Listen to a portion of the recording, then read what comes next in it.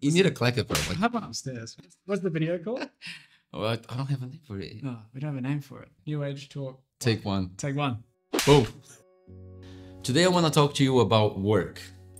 Your work. My work. But not your profession. What you do for work. You know, throughout the human history, people have associated words like tough, hard, stressful.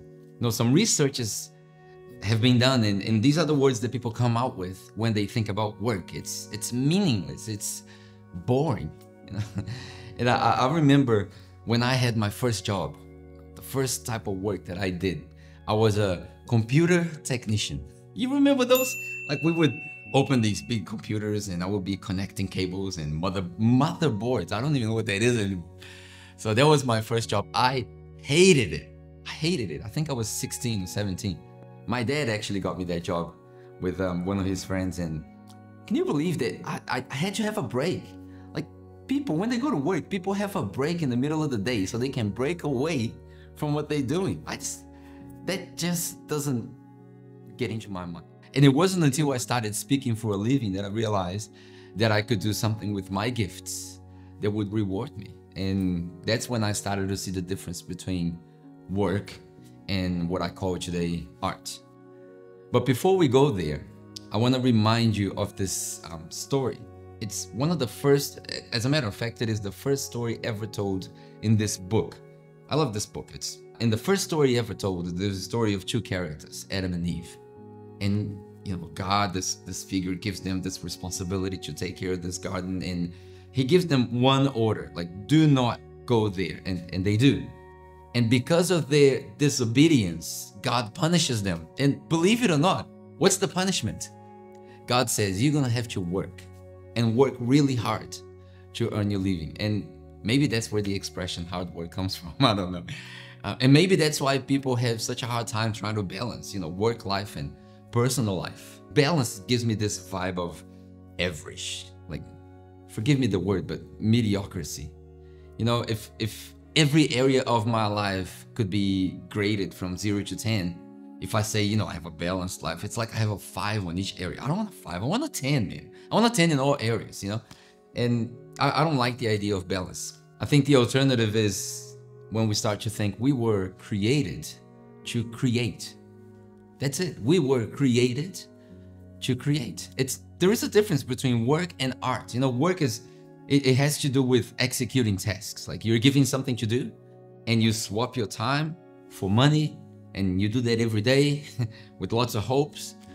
But art is something that you do with purpose, with passion. You know, for me, this is art. I see everything that I do as art. It's something that you do that brings meaning to life. God is an artist. In the beginning, the first story says that he created everything by the power of his words, which is so weird. Like, I can't really understand that properly, but the Bible has an expression that it's actually a Latin expression called ex nihilo. Theologians will call that to create something out of nothing. And people will go like, oh, that's impossible, that's impossible. You know, I don't think so, because I think you create something out of nothing. You know, that's our thoughts. Our thoughts, they don't exist. They're in your mind, they're in my mind, until they manifest. Some people use their word, manifest.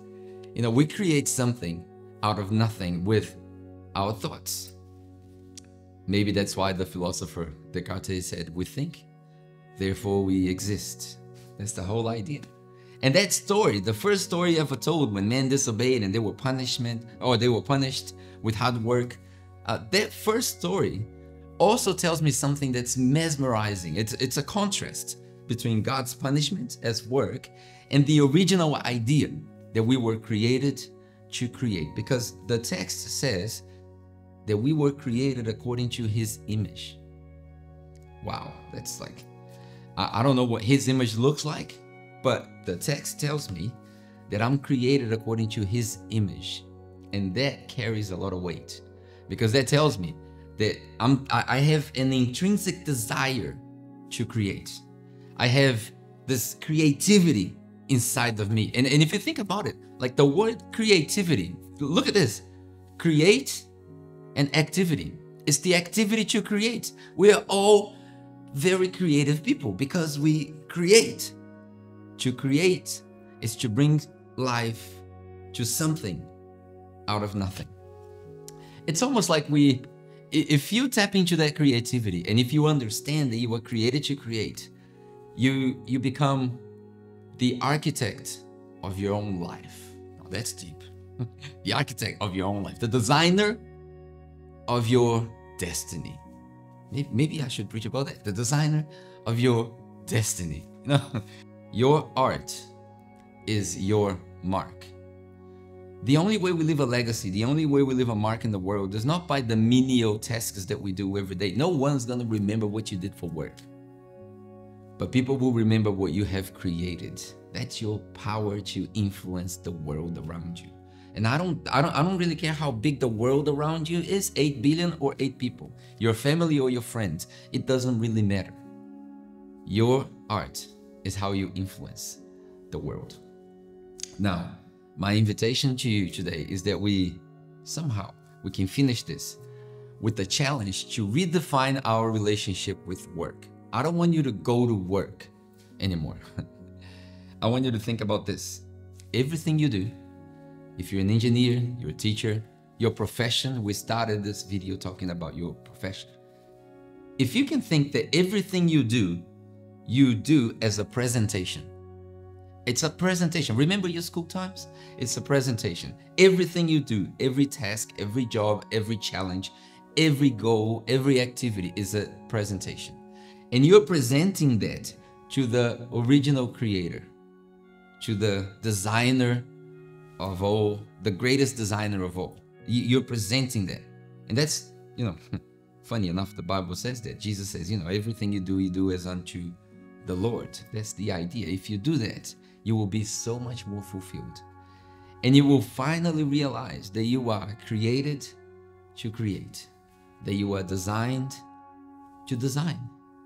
You can design your own happiness, your own fulfillment. God is an artist. You are His image. You are an artist. So you should live as an artist. You should live your art. So that's it. You go on and inspire people with your art. I hope this has inspired you and you've taken some value out of it. And I don't really like asking people to do stuff, but if this has spoken to you, maybe you want to share this with some friends. Just click the button there, share with some friends. And if you want to know more about the things that I do, that we do, there's a link in the description of this video that you can just click there and you subscribe to a little mail list and we'll send you some free stuff every now and again. That's it. Thanks for watching.